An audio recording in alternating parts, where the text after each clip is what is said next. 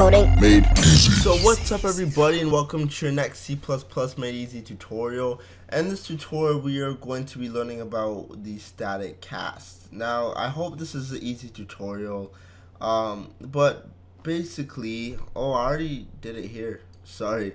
But what a static cast does is that it does what we've been basically doing this whole time with the C style casts, but it does it in a more type-safe way. So a static cast can be used for more implicit types, and it can convert it. So you can say static underscore cast int, and we can convert a float to an integer in a more safe manner.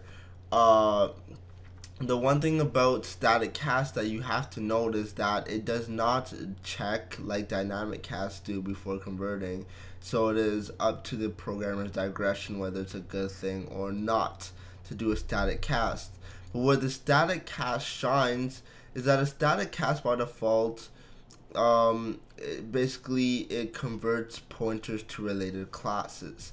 And what I mean by that is this. So let's say I have a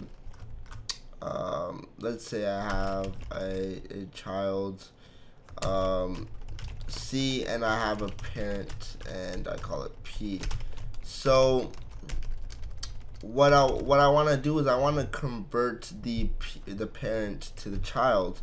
So what I could do is just say C is equal to static cast child, a pointer, because it takes a pointer to related classes, and I'll put P in there. And therefore, instead of just converting the child to a parent like the dynamic cast can do, we can convert a parent to an actual child.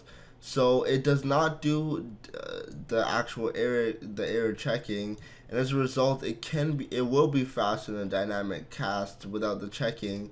But it's up to the programmer to determine if this will actually be a proper conversion. So be careful when using the static cast, but it can be very useful, so we can convert parents to child and childs to parents, and any like class or any classes alike, sorry.